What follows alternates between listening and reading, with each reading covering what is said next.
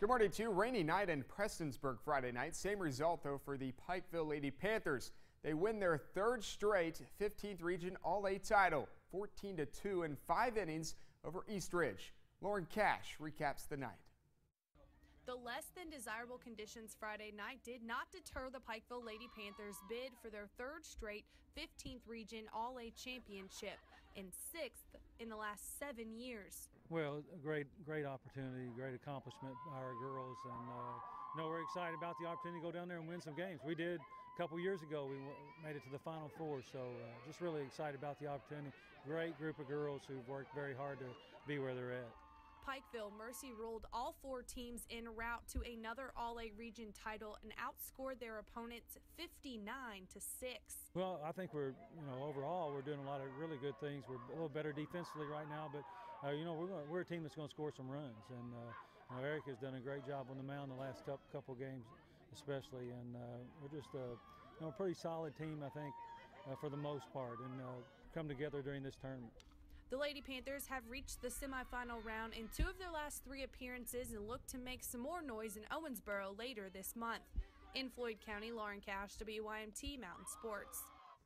All right, good stuff by Lauren there. This past Wednesday, Cumberland's baseball head coach Brad Shelton became the school's all-time leader in wins with 503. Josh McKinney with the guy who's won more baseball games than anyone else at UC. When it comes to numbers and sports, maybe no sport loves its stats as much as baseball. And when it comes to baseball at the University of the Cumberlands, no coach has ever won more games than Brad Shelton. Just the ability to grind. He goes through, baseball is such an up and down sport, and he's very level-headed through it all, pushes his guys, recruits really well, and pushes us as players to be better not only on the field but off the field, which in turn helps us be better people. Shelton is currently in his 15th season with the Patriots and credits a lot of his success to 2 men who were never involved in baseball. My dad was a farmer, and I learned a work ethic from him that has helped me to be successful, I think. My grandfather ran a gas station, and to see how he treated people and just the way he cared about his customers and those kind of things, I really think I learned the most that has prepared me to be successful from those 2 men, and they didn't really know a lot about baseball, so.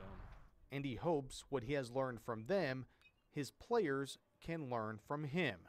I just always wanted to be a coach who would just let his guys play the game and not have to worry about making a mistake, and just really play with a relaxed intensity. They can just go out there and give it everything they've got, not worry about being embarrassed, With each win, Shelton builds upon his already record-setting resume, but leaves an everlasting mark on a program and its players with each pitch.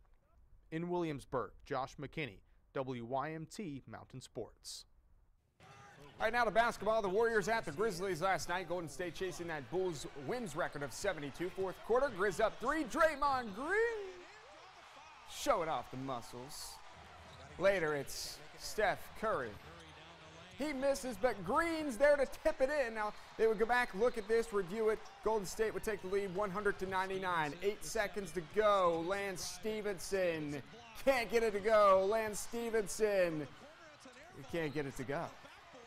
The Warriors hold on for the win. They win it by 1 point, 100-99. First, they go to San Antonio today. That is a first look at sports this morning. Enjoy your morning. Good morning to the Batcats hosting Alabama at the Cliff yesterday. Game 2 of a 3-game set. Cats won 3-2 on Friday night. Yesterday, another close one. Top 3 all tied at 1 apiece. Zach Rex laying out, steals a hit from Cody Henry. How about that? Bottom 9 now, bases loaded. Now tied at 2, Riley Mahan. High and deep. Slummy. Go back, look up. Good night. That's the way to end a ball game if you're the Kentucky Wildcats. Mahan with a walk-off grand salami. Cats win 6-2. They'll go for the 3-game sweep later today. All right, how about the softball Cats, the 15th ranked Kentucky Wildcats at number 9 LSU. Straight to the 7th inning, no score, bases loaded. Silver Samuel with some gold. Knocks one straight into center field. That'll score run number 1, just her 5th RBI of the season. And guess what? That's the only hit the Cats had. That's the only run the Cats had, and that's all the Cats needed because they have Kelsey Nunley, who strikes out people.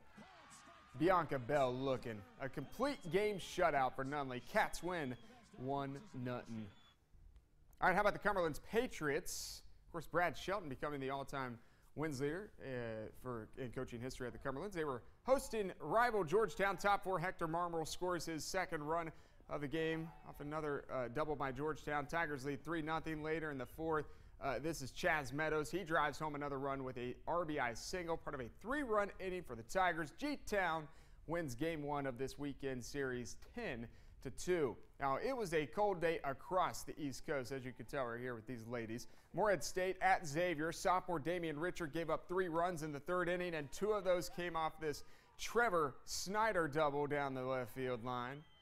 Reed Leonard and Jesus Carrera score. The next batter, Hunter Fain, squeezes it through the left side of the field. That'll bring in Snyder for the third run, and that's all they would need because, like Kelsey Nunley, Morehead State has Aaron Lashier. He got the win, goes 7 innings, gives up just 3 hits, no earned runs. He also struck out 11.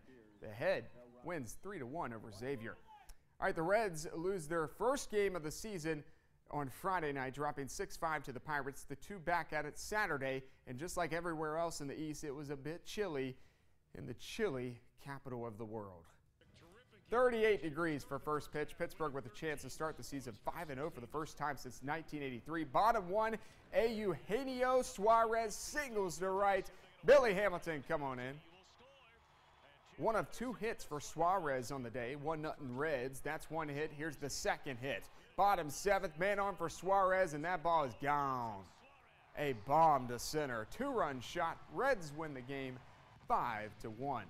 Day 3 of the Masters, Jordan Spieth came into Saturday with a 36-hole lead, but wasn't his best in Saturday's third round. Still got the 54-hole lead going into today. Who will he be paired up with? The Smiley guy. You haven't heard of the Smiley guy? Smiley Kaufman, this guy in the green pants. That's because he's playing in his first Masters. He's 24 years old, carded a 69 for the day. Spieth, well, he did not have a lot to smile about. Shot a 1 over par. He double bogeyed the 18th. It's Green Jacket Day, though, today, later at Augusta National. Some of the best boys and girls high school basketball players across the state of Kentucky taking on some of the best from the state of Ohio. Last night, Kentucky-Ohio All-Star game at Thomas More College. How about future Xavier Musketeer Quentin Gooden? Get some of that. He gets the show started. And then later, it's Gooden with the oop to Carson Williams, the Mr. Basketball himself. And then a little Ben Wire from Newport Central Catholic. A couple of 3 balls, basically from the same exact spot. And then we're going to cap it off with some Gooden around the back to Carson Williams. Kentucky, it was a good showing, but Kentucky loses. Wasn't enough. It was 94-92. Ohio wins the game. So could the girls win? Let's see. Battle at the border. With 3 coverage area girls participated in the event, but we start with the MVP of the game, Lakota East, Samantha Rogers. She scored 12 points. She'll play for Cincinnati next season. North Laurel's Kayla Bruner, she scored 8.